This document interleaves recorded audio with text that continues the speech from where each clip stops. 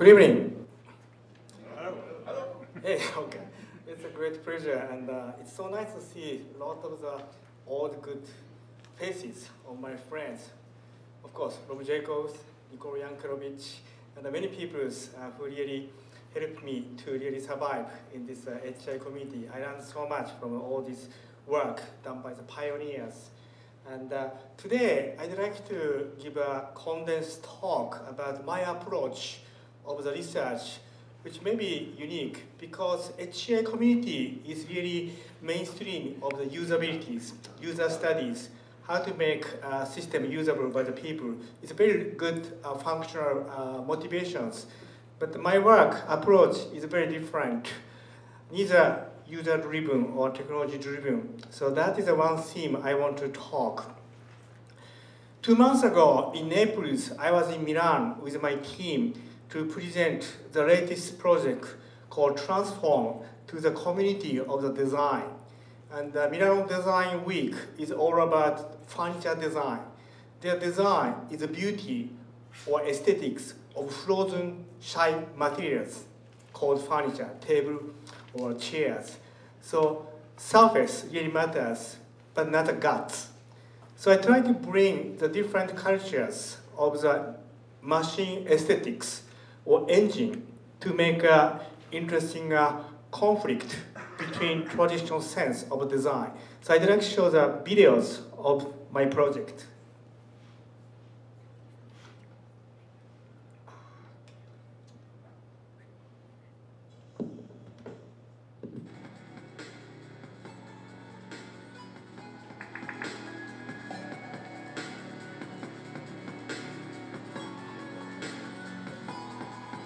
So this happened in the beginning of the Milan, and the Milano Design Salone is the mainstream of the exhibit. But we try to bring different beasts, its engine, technological engine, and the materials which dance computationally. That is a prototype of radical atoms I'm going to talk today.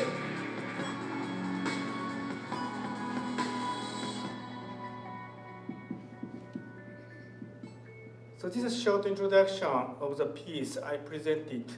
And one of the important motivations is juxtapose different paradigm of design and technologies, or in other words, the aesthetics. I think juxtaposing different principles is always a great way to create new inspirations. Art and science is another important impedance mismatching, so that how to really bridge between two worlds give a lot of the new insight. So this is one of the summary about how transdisciplinary research approach is fundamentals and finding opportunity in conflict between disciplines. So rather than working in a homogeneous like a community which governed by one principles, I always try to jump into the borders or edge. There's a conflict between two different or three different worlds. Also breaking down all the paradigms to create new archetype is a strategies of my research. I couldn't find a good words, but Aufheben seems to be close word. Who speaks German? Sprechen Deutsch? Good. So Aufheben is a German Hegelian philosophical word, but using conflict as an opportunity to go to the one level higher. So that seems to be very, very important in my research. And also to make Aufheben happens, the most important thing is a vision. So vision is the most important outcomes of my research. And today, of course, technology really make a huge impact to the society and the planet.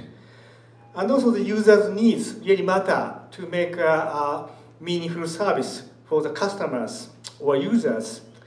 But our focus is a much more higher level of the visions. For example, Barnaba Bush Memek is a very, very powerful vision which inspired my hero, Dagen Gilbert, who came up with the vision of collective intelligence. The reason I care about those visions is the lifespan. I know you guys using amazing machine in the pocket, but in 2 years, maybe even 1 year, most of them are gone to the landfill. Even machines still work, but you want to get a new one, become obsolete. So obsolescence is already embedded into the design. Application also dramatically change. People listen to the music, that's never changed. But LP, CD, MP3, and cloud streaming, dramatically form of the application changes. But there are certain things which does not change and last much longer the lifespan. So that's, for example, Ivan Sutherland Ultimate Display, which also inspired our work, is kind of the vision. So this diagram shows my battle against pixel empire in the past 20 years. Still pixel dominate this planet. Fundamental information is under the water. So this is a GUI empire. And all the information you deal with machine, including computers, tablet, smartphone, are intangible pixels. You cannot do anything using your body because there's no substance. So you have to depend on the remote control, like a mouse, keyboard, or even touch screen. You're not touching the information, you're just touching the surface, the water levels, but the information is bottom of the waters. So of course there's no tactile sensations. You cannot use any dexterity of your hands. So that's the reason almost 18 years ago, I started Tangibits. When I came to MIT, I started a new project called Tangibits by physically embody digital informations. So you can see white part above the water, there's a white portion. That is a physically embodied portion of information. Once you physically embody, you can grasp, manipulate using your hands, no ambiguity. However, after 18 years, we stuck because this white part is very shy, frozen, rigid, atoms. So this kind of pixel dance behind the thick glass of a computer screen if you write a program. But the materials, like this metals or desk or plastic, never dance, never transform, never change the property like a stiffness. That sucks. Because computer is very dynamic under the waters, but the asynchrony between physically embodied portion and dynamic computational part creates a lot of issue of asynchrony. That's the reason we decided to hack the materials, reinvent the new future materials called radical atoms, which transform, conform, and inform. So today I'd like to introduce whole the story of 20 years of the battles against pixel empires using a lot of the examples. So for me, most important question is how to represent information.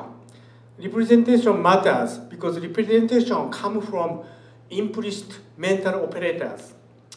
If you use a mathematical equation or logic, you can apply all the logical operators in linear way. How many people are visual thinker? How many people have sketchbook now? Okay, I keep sketching. So all the imagery is spatials. You can manipulate using a physical proximity of chunk. That's totally different computations or inference. But the linear equations and the visual thinking is incompatible. So choosing long representation really creates a lot of the problems. But inventing a new representation which afford both physical and the digital affordance is something I'm very much interested in. So Orari is a great example because one of the best beautiful representation of knowledge about solar system. But the beauty is the interface of this hand crank. How many people saw the Orari in the museum? If you go to Historic Scientific Instruments Museum, you will see so many beautiful artifact representation which were abandoned replaced by digital computers or photons. But this representation has a power because this handles is an interface to your hands.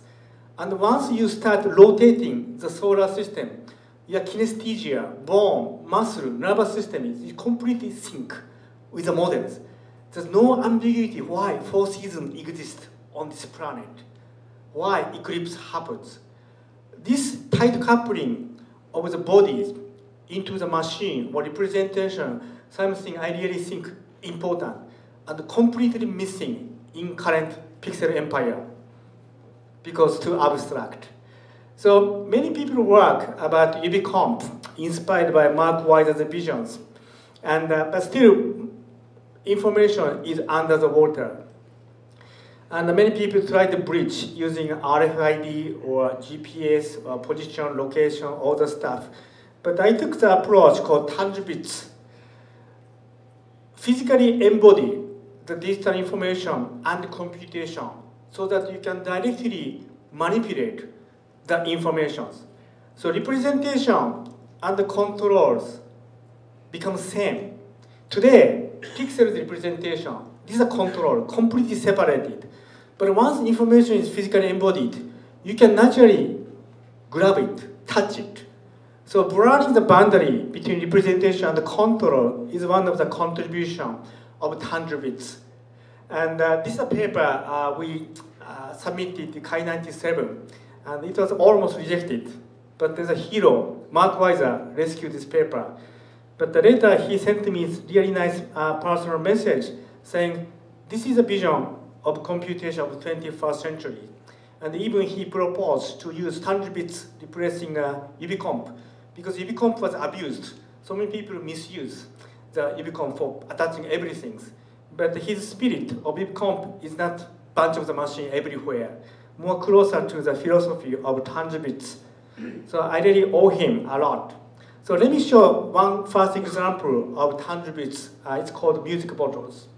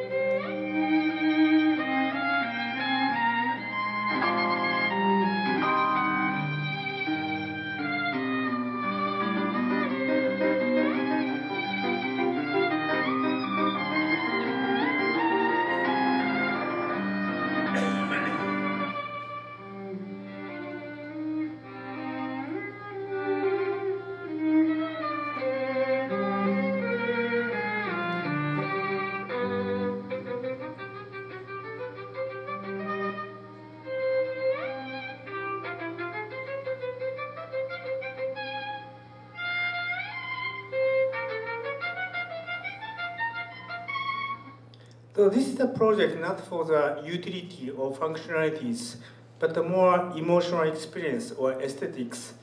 And the most important thing is all the glass bottles was blown in a glass blowing studios and sandblasted.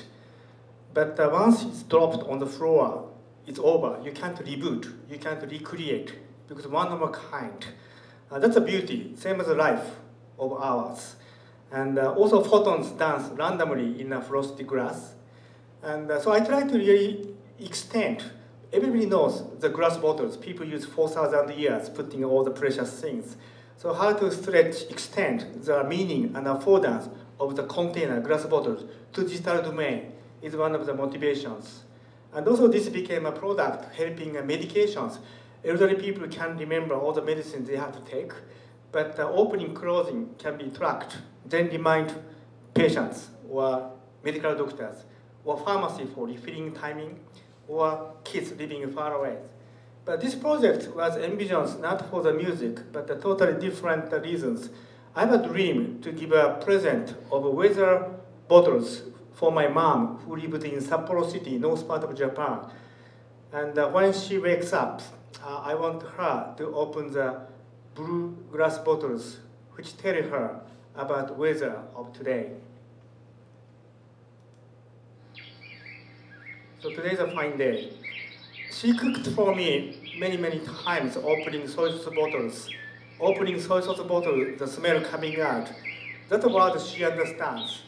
I never wanted her to learn cryptic language designed by Google or Apple or Microsoft engineers, like Emacs, ESC stuff. Has nothing to do with her life. She never touched any machine in her life. But I thought we can design something based on that ideas. But she passed away in 1998. That's the reason I put music instead of the weather forecast. Also, Mike Weiser passed away in this year, and he also talked about translucent, transparent interface. So that's a tribute to my mom and also Mark. So let me show the maybe most comprehensive examples of 100 bits done by Dr. John Kofler. He's my first PhD student. Also, he contributed to the Milo Report, the famous movie. And is again intended for professional use, this time in the field of architecture and urban planning. Urban employs wireframe. So this wireframe building is a white part of the iceberg. So tip of the iceberg physically embodied on the tables.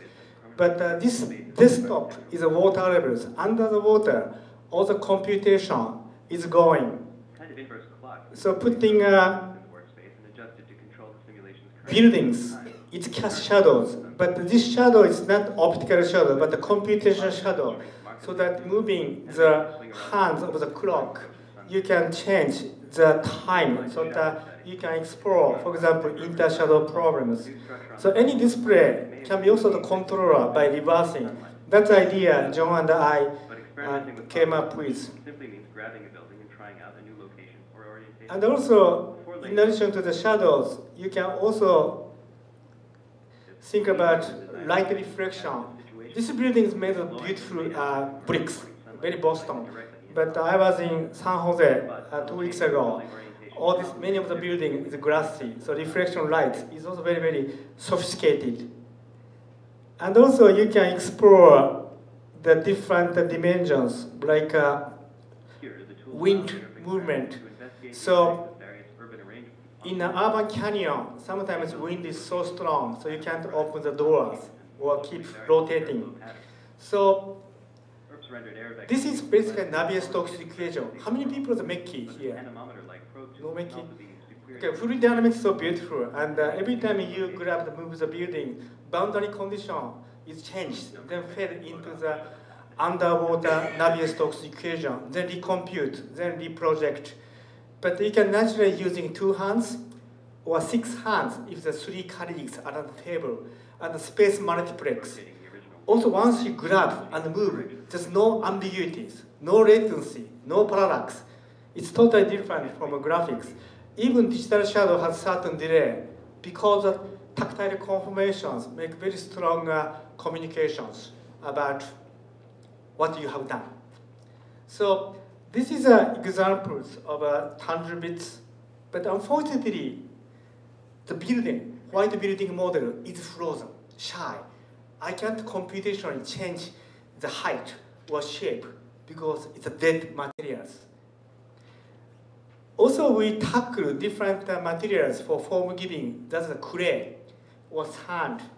And clay is very powerful media for landscape design. So for the landscape designer, we made a system called illuminating clay, and also the sandscape using sand. So designer can sculpt for the aesthetics or beauty using a light side grain, but also you can make a computation analysis.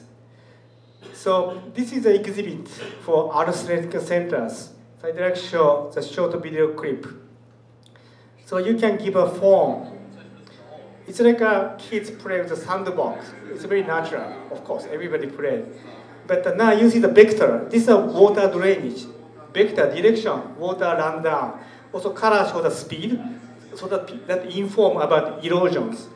So digital elevation, shadow, also you can know which plants or tree can survive, getting enough photons all over the year. All the computation can happen while you're changing the form. So this is another example of 100 bits. You can directly manipulate with tactile feedback, give a form, change a form, but also computational information coming through the sand. However, these sands are also frozen and shy. Oh, by the way, how many people saw the movie Frozen? It's amazing. My girls keep singing every day.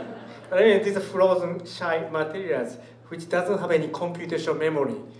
So that reason we decided to go to the next endeavor called radical atoms, because how to make materials dance, pixel dance if you write a code behind the thick glass. But I want to make materials dance, transform, also changing property. So this is an early prototype of shape display done by Daniel Reitzinger. You can directly manipulate, pushing, pulling, but also you can explore different gesture interface to issue the command in a more bigger area. So this is an invention of the new information representation, so that also we are exploring new interactions. So timescape is an example to show the new rendering. Rendering used to be pixel behind the computer screen. But now information can be rendered both physical and a pixel. But they are connected. They are one thing. So if you make a change, imagine mountain building or erosion. So you can really explore the temporal aspect of the form changing. Also, you can directly manipulate. You can also use the middle gesture. This whole vocabulary of interaction are being invented, also changing the meaning of the rendering. So define the gravity of the pixel is one of the important themes. And then we went to the next system called Inform, which has much more higher resolution of the pins, but also we explore the new kind of application which people never seen. And we made this video public last November. Became viral. I think 2 million megawatts. How many people saw this video? Good. So my old community was CSCW, remote collaborations. Before I came to MIT, I did a lot of video-mediated remote collaborations. So I try to revisit that world with my students, because now you can physically scan, but also re-embody your body. So you can exist in a remote place. Also, this red ball is old materials, inert materials, shy materials. This white pin are radical atoms. But our shape display is not a display. It's a machine robot which actuates, influence, move, push, or kick all the materials. So this intermaterial interaction between white pins and the red balls are very, very important implication to go beyond notion of the information display. We are very much interested about design and form giving and also discussion. This very important clip shows the intermaterial interaction. Shy red balls are pushed by the white pins. So old generation, new generation can dance together on the same stage. This is another way to grab your attentions. So you know the affordance or perceived visual affordance in GUI. But now you can literally use physical affordance, gravity, Newton physics, so that you can really change the form, surface of the, say, desktop, whatever. That really afford certain mechanical movement. Also, you can give a form using a whole gesture or touch, or some classic interaction technique borrowed from the GUI. So these are color palettes. You can choose whatever color, then paint. So form giving and interaction dramatically change. Here now you see all the financial data, mathematical data become tangible. But they are alive. It's not a dead materials. It's reflecting real-time computation under the water. So now all the mathematical equations have a physical form. So you can put a ping pong ball to experiment how steep the slope is. That's totally different dimensions of the understanding. Also, we started exploring different dimensions. This is crazy, more than 1,000 pins moving constantly. This is another artistic expression which inspired by the Escher, which lead to the final project, which we call Transform. Also, I want to show some interesting artistic explorations of the project. So, Escher inspired us a lot. So this is our life in a maze component made or whatever. But this now shows the relative movement of the balls and also the entire structures. So don't ask me why. This is art. So this is one stream of the approach to radical atoms using a shape display, but that's beyond display. But also we are hacking the materials, and we are now making materials programmables. So I'd like to show the short video clip of the NUI, which we presented in the last WIST conference. So there's a lot of this is very condensed, very fast. So, but I hope you have a chance to read the paper. You can really program all the pattern of transformation using a pneumatic, elastic, non-elastic portion, combination, printing, multi-layer. You can really program the pattern of the transformations. And this is a morphing form examples. So using air as a means to make all the transformation. But the pattern of transformation is pre-programmed. Total mass constant, shadow change the height of the building. This is homage to the up. Also, you can hide multi-layer of transformation. The lot of the technique, all the small pattern, give a new texture to the steering wheel of the car driver, for example. Also, the grip of the game machine can communicate in a much more richer way. And you can do 3D printing. So we invented a new process of lithography to really create all these materials. So it's very messy, but we really enjoy all the fabrication because now all these tools become much more easy to access and available. So this is an example of the soft organic materials, which we call program materials. Also, we did another project for jamming, so that you can change stiffness, which we presented last TI conference. And also, we are using biological materials. So there's a lot of interesting approach to make materials dance, transform, conform, inform. But I'd like to come back to the transform system, because that is most kind of elaborated system for the expression. So I'd like to show the video clip from Milan. So this is a kind of challenge to the traditional notion of the materials, because designers have to choose one of two materials. One, shy frozen materials like wood, plastic, or metals. Like a chair is made of those frozen materials. Or dynamic materials, but the pixel stuck behind the 2D screen. There's no substance. You cannot really feel or affect because it's a pixel. So this is a third type of new material called radical atoms. It's fully computational. You can control precisely, but physical, tangible. It can push other materials. And also intermaterial interaction, coexistence of the new materials, white pins, and old materials and the red balls open the door to the new dimension of the design. So we told a story showing this system about the battles between nature and the machine. But this is one of the 1,000 stories people can tell. So real challenge is, this is the kind of invention of the paintings. So now, new white canvas. What kind of art piece you want to really create? What kind of story you really want to tell? So that's a challenge I talked in Milan.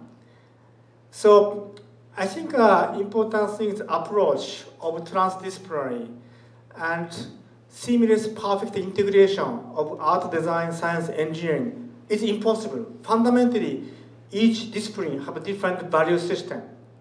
So seemingly contrasting fields, but when you brought all together, that inform each other through the collision of the idea.